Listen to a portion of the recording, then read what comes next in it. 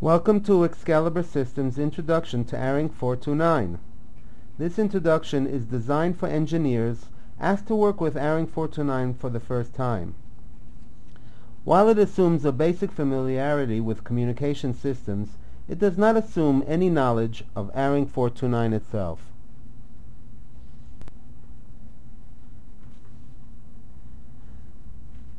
In the early days of digital communication or civilian aircraft, which took place in the 1980s, various equipment manufacturers developed their own communication specifications.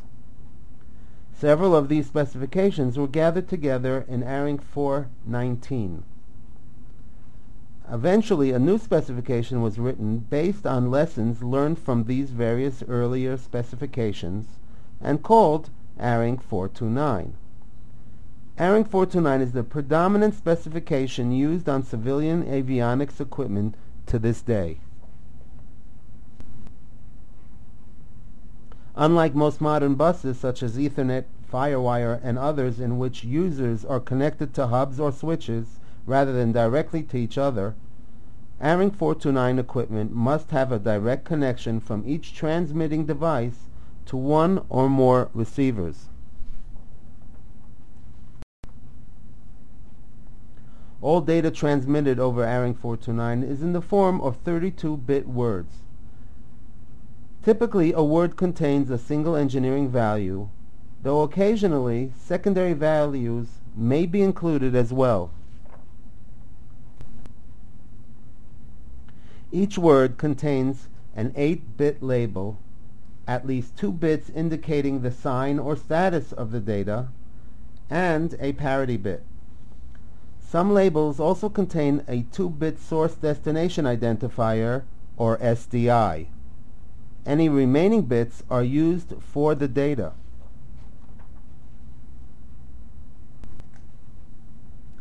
The label is used to interpret all the remaining fields.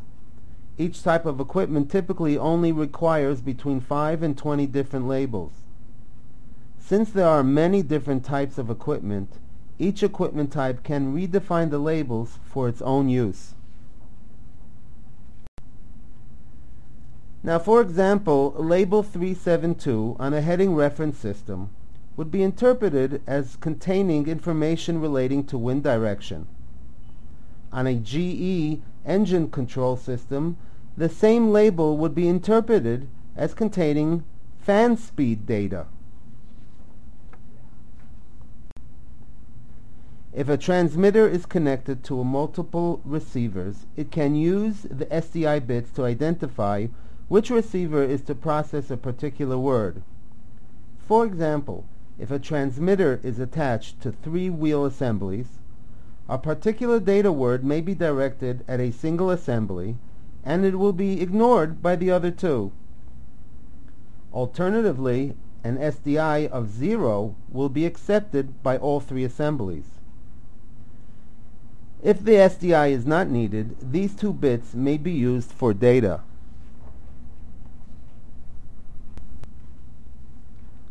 The data field may be encoded in one of several different formats.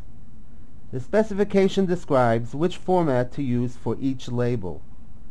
These formats are binary, binary coded decimal, discrete, or ASCII.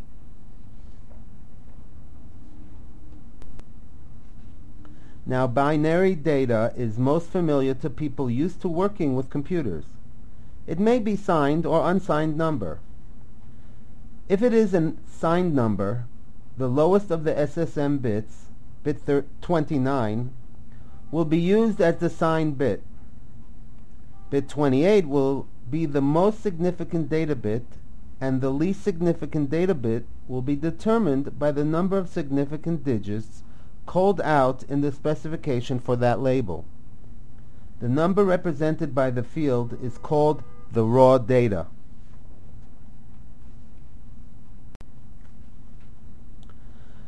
To translate raw data into useful data, which we call engineering units, we need to get more information from the specification. This information includes the units and range of engineering values to be applied to the data. For example, label 366 contains a range of raw data between 0 and 32,767, but an engineering unit range of 0 to 4,096 knots. That leaves 8 times as many raw data values as engineering values. We interpret this to mean that each raw value is worth 1/8 of a knot.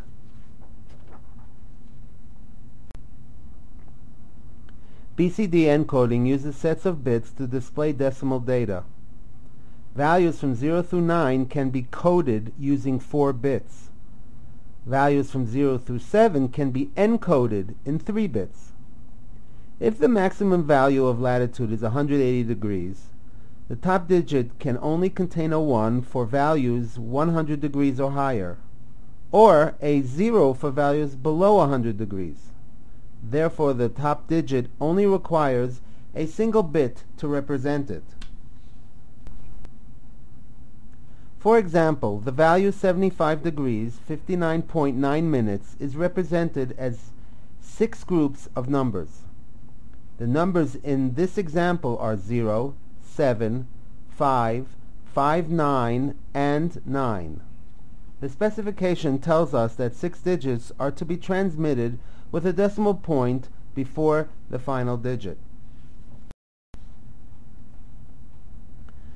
Discrete values are not numbers, but rather a set of values. A single bit discrete may be interpreted as true or false. A 2-bit discrete, which can encode 4 values, may be interpreted as off, low, medium, or high. Discretes are often transmitted together with BCD or BNR labels, in which the BCD or BNR value does not require all the available data bits.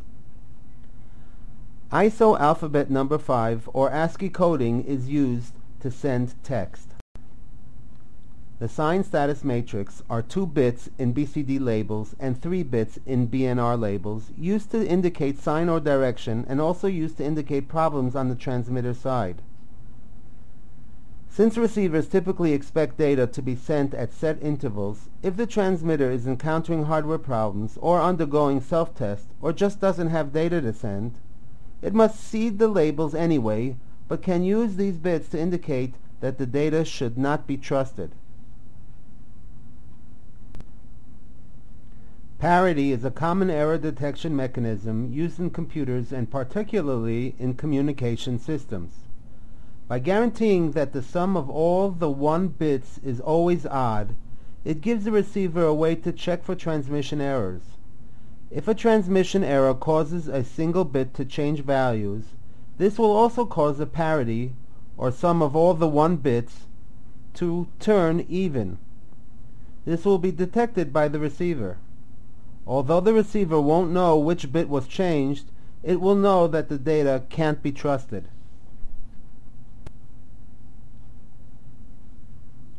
ARINC-429 allows 2 speeds to be used.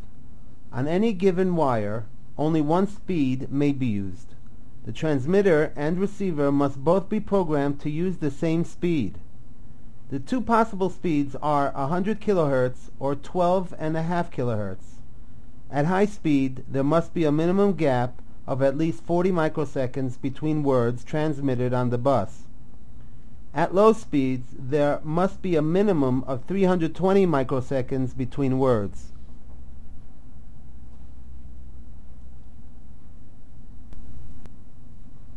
The specification defines a range for how often each label must be sent. If a label must be sent at least every 40 milliseconds, a receiver may malfunction if it doesn't receive that label within 40 milliseconds following the previous transmission. That is why transmitter must send labels even if they have no new data to send. They may use the SSM bits to indicate that the data within the word is invalid. The ARINC specification contains lists of tables describing labels. This example describes label 260 when transmitted by a digital fuel gauge system used on the Airbus 310. The label describes how much fuel is currently in the fuel tanks. The maximum amount of fuel that can be measured is 131,072 pounds.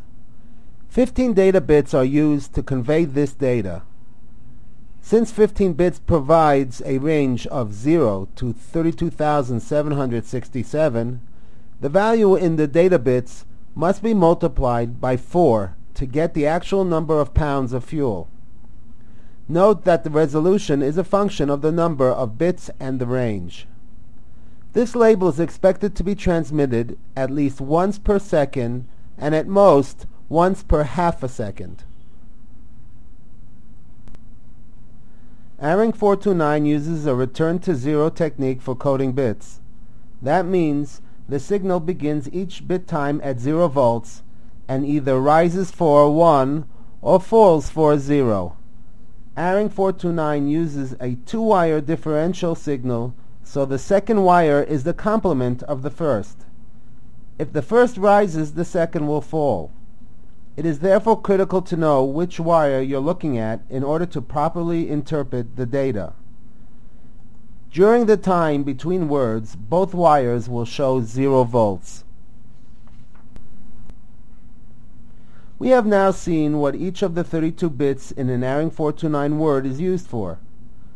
We have also looked at what binary coded decimal, discrete, and ASCII coding are used for. We have discussed low-speed and high-speed transmission and discussed the intervals at which ARINC words are transmitted.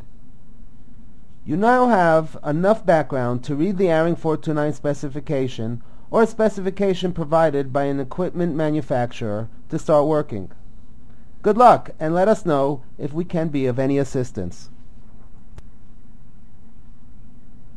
If you would like to see a list of our ARINC-429 products, please visit our website.